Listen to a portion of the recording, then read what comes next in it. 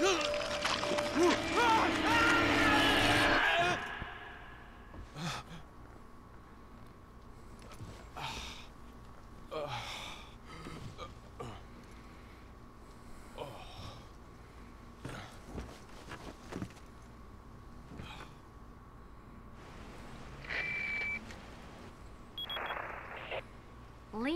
it's been 6 hours since our last transmission. I was starting to get worried.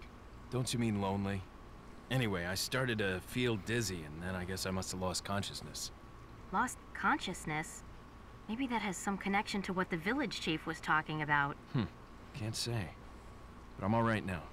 I'm gonna continue my mission. Oh, Hunnigan, I love our little conversations. Excuse me. So, hello everybody, welcome back to Dude Longcouch's Let's Play of Resident Evil 4 Ultimate HD Edition. I had to take a couple days off there because work was crazy and I was busy, but now I'm back, and you should expect a good number of updates over the next couple days. I see a document on the bed, let's check it out. Anonymous letter. There's an important item hidden in the falls. If you are able to get it, you might be able to get Ashley out of the church. But I'll warn you, the route to the church isn't a walk in the park by any means. They've deployed what's called an El Gigante, so God bless. I don't know if I pronounced that exactly right, but who cares. About what's been going on in your body. If I could help you, I would, but unfortunately, it's beyond my power. Well, screw you, anonymous person. Yeah, I took 4 years of Spanish in high school, so obviously I'm like perfectly fluent. But not really. Alright, so it's nighttime now, which means this game gets 100% scarier, and some crazy shit will happen. But before we can move on, we actually have to make a little detour. You see those blue lights off in the horizon there? If you haven't figured it out by now, that's indicative of where the merchant is. And that's a merchant spot that we haven't been to before. So let's hop on the boat, and let's go check it out. Just in the interest of being a completionist. As I crash right into the wall of the cave.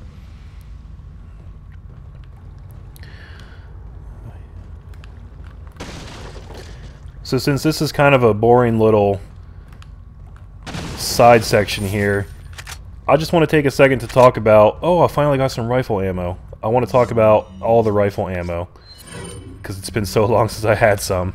It's been a couple days since I played, but I remember that much. So let's load that up. And also, I was watching a couple of my old videos, and I just wanted to make a note that I am absolutely retarded, and I should have been using this giant fish to heal myself when I was using the mixtures. For some reason, I just completely just zoned out on that. Rare things on sale. What are you selling? Let's see, I don't think I actually have anything to buy or sell. I can sell the Spinel. Is that all straight? And that. Alright, I was wrong. I have a lot of stuff to sell. Thank you. But that's it for now. But there's nothing new to buy. Don't need the TMP yet. I will be getting that soon. And there's nothing to tune up. Alright, there's actually a hidden thing up on the roof of this little hut if you push these boxes out of the way. What was I saying? So I just wanted to take a minute to just talk about how awesome this game is. If you're watching this, you probably already know. So this game came out, I believe it was in like January of 2005. I mean, it's pretty old at this point. But this game was so influential at the time that it came out. It really kind of took the whole third-person, over-the-shoulder shooter thing and really brought it into the mainstream. You got the green gem. We can combine that with the elegant mask. So that's like the #1 reason to come over here, is to grab that. And that's everything for up here. But yeah, I guess I have to go back this way. I think a lot of people don't know that, but there are actually interviews out there with Cliff Bleszinski, who is the lead designer on Gears of War. I'm a huge Gears of War fan. Gears of War would not exist without this game. That's how influential it was to a lot of developers at the time. The general design of this game, like the way the movement works, the way the shooting works, it was kind of a... I don't want to say it was a revolution, because that's not what it was. That's stupid. But it was so influential in the way that third-person shooting works. It rubbed off on a lot of other games and kind of changed the way that game development works in that genre. Now, a lot of people don't think that it holds up today. By the way, there are some spinels in some of these torches that are going to be like everywhere throughout the game. I don't know exactly where they are. I'll check these ones. Nope. I don't know where they are. I know that they exist, but I'm not going to kill every torch in the game trying to find it.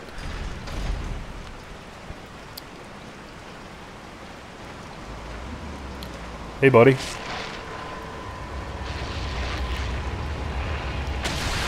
What the fuck? Alright, so that's called a Las Plaga. They are assholes. You have to deal with them the rest of the game. There's multiple different kinds. And they are susceptible to flash grenades. They do not like light. So that's a good reason to hold on to your flash grenades up to this point. Which I haven't been doing. Not that you really get all that many up till now. Holy shit. That dude's got one too. The first Plagas you kill drops 5,000 pesetas, which is helpful. I'm not going to waste another flash grenade on just one Plagas. I'm just going to snipe this guy. They will usually die if you are good enough to actually hit them. They'll die to one shot from the rifle. Just like that. That's one of the best uses of the rifle in this game. But another reason that I don't like the semi-auto. Because when you suck like I do, and you miss your first shot, it zooms you back out so you can rack the bolt, and then you kind of have to set up your shot all over again. So this rifle's fine if you're like an RE4 master. But anyway, I keep getting distracted. Is there something up here? Yeah, there's a barrel. A lot of people I've found these days are kind of hard on this game because even though it was inspirational to games like Gears of War, it does not control like them. You know, when this originally came out on the GameCube only had one control stick. It did have a secondary stick called the C stick. C stood for camera, which is kind of what that stick was intended to be used for, but it wasn't great for aiming in like a first-person game, or a third-person game for that matter. So the controls worked a little differently. You moved and you aimed with the same stick, but you had to stop and hold down the trigger and then aim. So you can't move and shoot at the same time, and you can't strafe. Oh, he died already. Good. You can't strafe or do any of that crazy maneuvering shit that you can do in games like Gears of War. And a lot of people don't like that these days, which I can understand where they're coming from, because it does feel kind of strange. It's a little different. But the way I see it is this game was designed that way. It's designed with that in mind, and everything is based around that. The way that the enemies move, the way that they surround you, the way the gunplay works. It's just a perfectly designed game in my opinion. And I wouldn't want to play it with Gears of War style controls because I think that it would ruin the balance of it. So as you can see, you want to shoot these boxes down so you can jump over the gap here. We're trying to get through that waterfall right back there, which is what that anonymous letter was talking about. But first we have to come over here and take out this switch. Not take it out, just flip it. So it'll stop the waterfall. Some old ass machinery right there.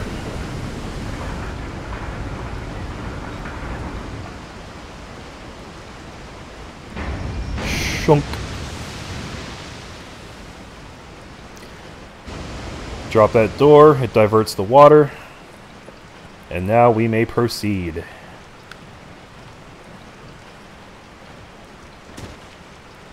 And I believe that there's an item back here. Yep. Money, money, money. I ought to reload. You see these torches are everywhere. And again, there's spinels in some of them. I don't even know how many. It might just be like one or two. So this part. as soon as you jump onto that platform there, they start coming from the waterfall and from the other side. So what you want to do is actually jump back here, and you'll force them to funnel this way across all these platforms. And then you can just sit here and pot shot everybody, make them fall off with one shot. And this is similar to that spot in the quarry area, where it's kind of a trade-off because you don't get any items from making them fall into the water like that, but you're also taking everybody out with one shot. So, to me, that's worth it. Just to save yourself the hassle and keep yourself from any potential damage. Let's see, can I mix that up? No. That's fine where it is. So we're ready to move on. I apologize, I have to keep clearing my throat, guys. I think I'm having some kind of allergy problem today. You see this shiny thing up here? That's an amber ring. Shoot it down, grab it, sell it for cash. Sell it for cash! Anybody remember that old infomercial? This part always bothers me, with these little cutouts in this pathway. It looks like there should be stuff there, but there's just not. I always feel like I'm missing something. Take the round insignia? Fuck yeah, I'm gonna take that shit.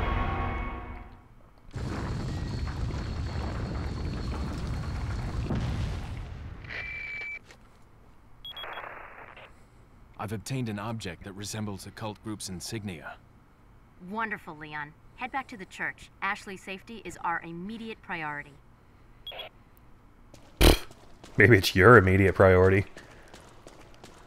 My immediate priority is not getting my fucking head cut off with a chainsaw.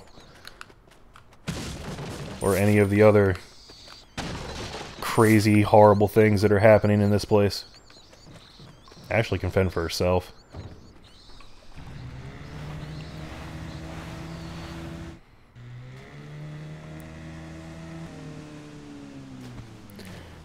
So you hop on the boat and it brings you back to this spot. This is where we were before. Got a selection of good things. What are you selling?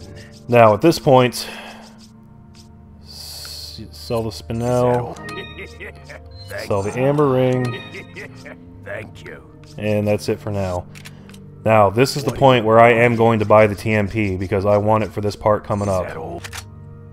I really should have used that fucking fish earlier.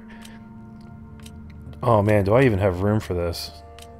I could move. I'll just barely be able to squeeze this in. But I don't have room for anything else. Alright, I'll probably be using that fish very soon.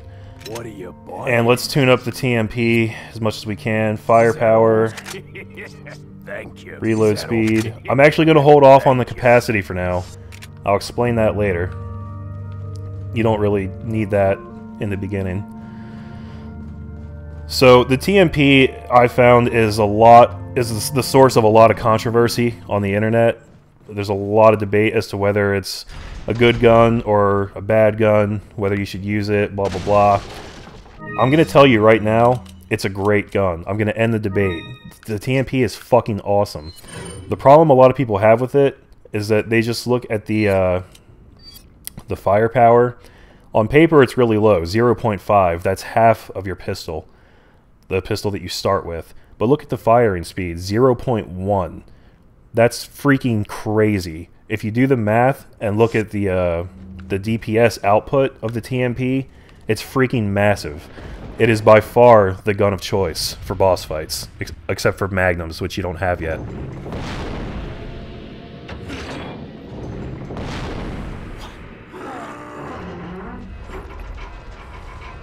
¡Rápido! ¡Rápido! ¡Rápido! ¡Usa los músculos! ¡Rápido! ¡Apúrense! ¡Por aquí! ¡Rápido! ¡Rápido! ¡Por aquí! ¡Por aquí! ¡Ay! ¡Se vuelve loco! ¡Mierda!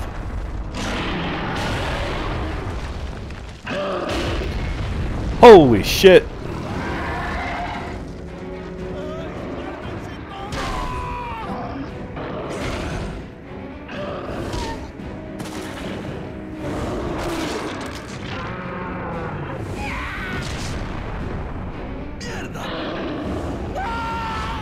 Mierda. That means shit.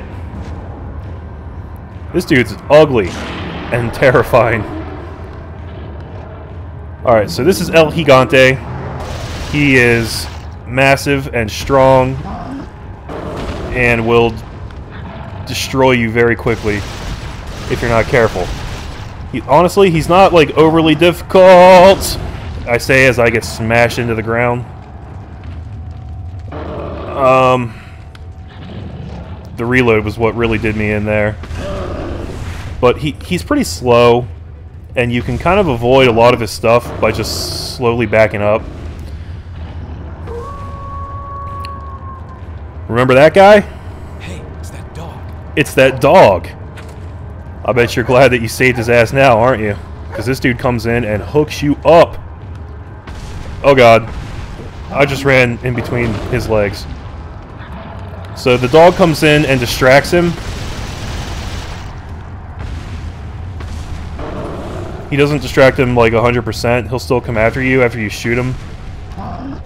Because who likes being shot, right?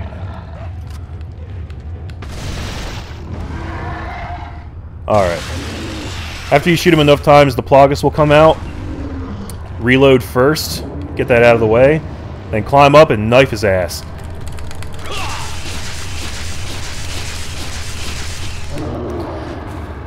Sorry if the button mashing's loud. Can't avoid it. So that pisses him off even more. Oh god. He's picking up a tree.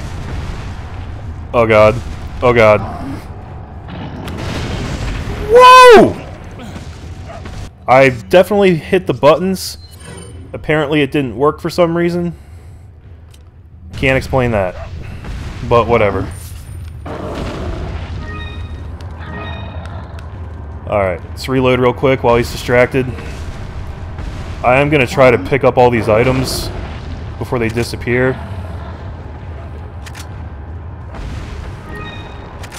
Hey Poocher, could you go back to distracting him, please? He's probably right on my ass right now. Oh shit. Alright, at least this time I can see it coming. Oh, actually I took him out before he swung. That's helpful. Alright, if I can hit him enough times, this will do it.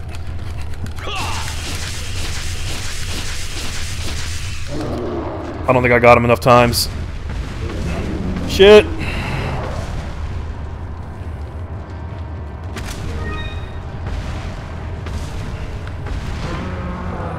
Shit. Woohoo! So yeah, every now and then he'll do that charge attack at you, which you can dodge with a QTE. Hey, don't kick my dog, you motherfucker. Yes, I'm calling because your El Gigante kicked my dog. And I do not appreciate it. Oh, I thought I was backing up in time, but I was not. That one's actually not too hard to get out of. You just... Oh, man. He was so close to death. Yeah, you just swivel the left stick around, and that'll take care of him. Now, he should be dead from that. Thank you. Thank you, Jesus.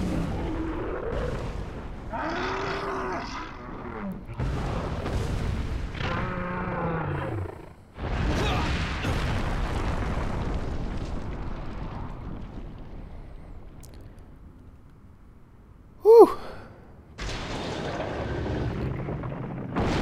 And then the way opens for you.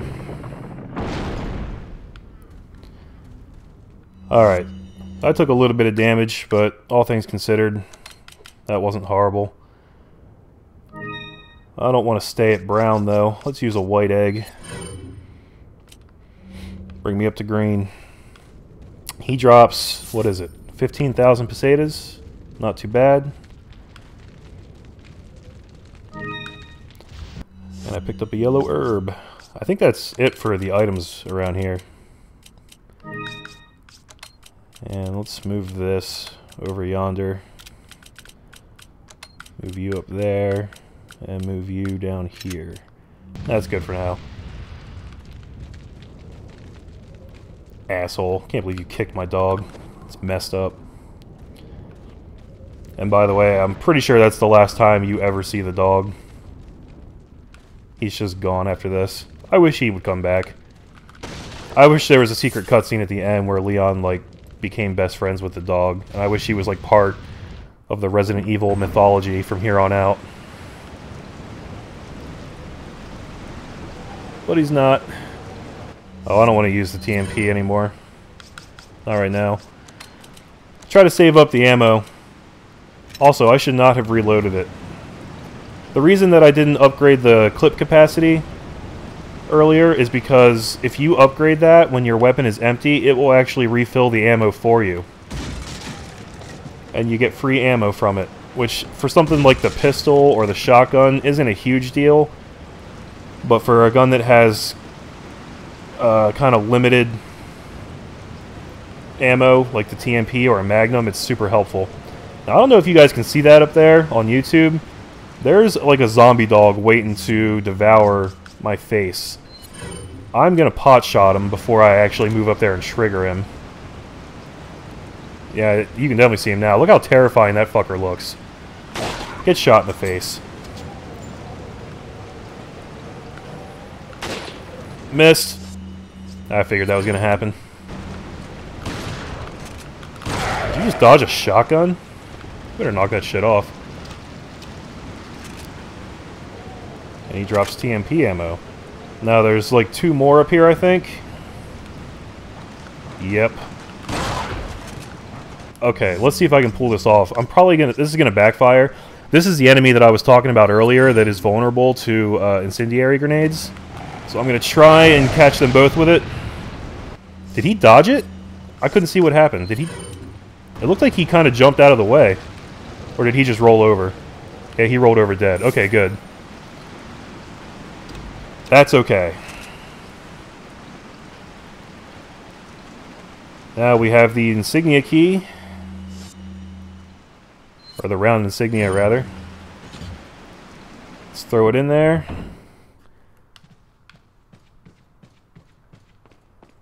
And we enter the church. Some crazy shit going on in this place. This insignia is everywhere. I wonder if it's a religion from this region. Well, it seems like a pretty safe bet, Leon.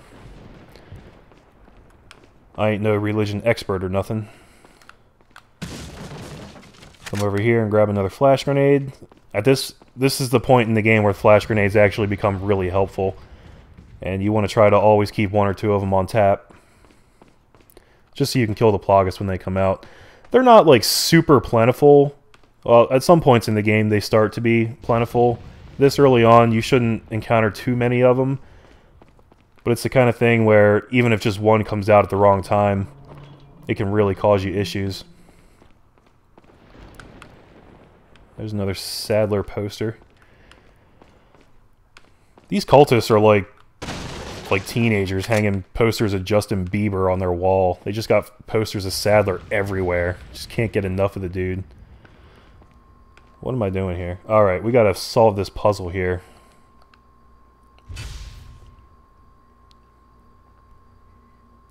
Which color light will you operate? So basically you've got to mix these so that when you combine them, it'll fit the pattern that's in the center there. It's pretty simple. You just... The easiest way to figure this out is to just look at the edges of the circle and compare them to the color that you're working with. I didn't want green, I want blue. What the fuck? Red, green. Oh, I'm retarded. Okay. And this one, I think I went past it. Yeah, that should be it. Now we'll combine them. Boom! Yeah, for some reason, I kept selecting blue, and I thought that it was putting me on green because I was just staring straight at the spot where the text was, which is right where the green one was. I'm an idiot. Ashley. Don't come! Hey, take it easy. down. Everything's going to be just fine. My name's Leon. I'm under the President's order to rescue you. What? My father? That's right. And I have to get you out of here. Now come with me.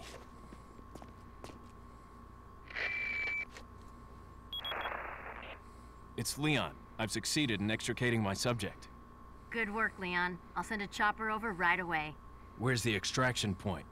There's another trail that you can take to get out of the village. The chopper will pick you up beyond there. Got it. I'm on my way.